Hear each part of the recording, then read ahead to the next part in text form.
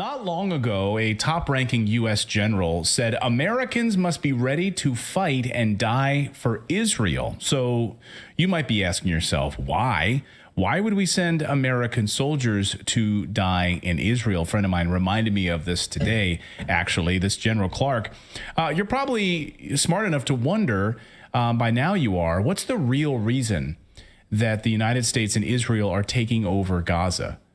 Is it really about Hamas, as neocons and Netanyahu would have us believe, or is Hamas the perfect cover to seize control of massive natural gas deposits that Palestinians own and control offshore, off the shore of Gaza and the Gaza Strip? Call me cynical, but I have heard this story before.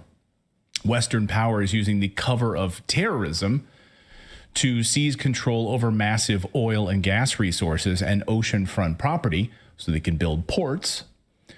There's a reason we don't give a shit about landlocked Afghanistan, but we are building a second military base in Iraq, and where we're building that military base is right on or right next to Iraqi oil fields. So, of course, I thought we weren't in Iraq anymore. Like, why? And we're now building a second base, but this time it's right near oil fields. So we need to make sure we have control of that oil. Last week, Israeli Prime Minister Benjamin Netanyahu was asked, how long will Israeli forces occupy Gaza after it's been destroyed?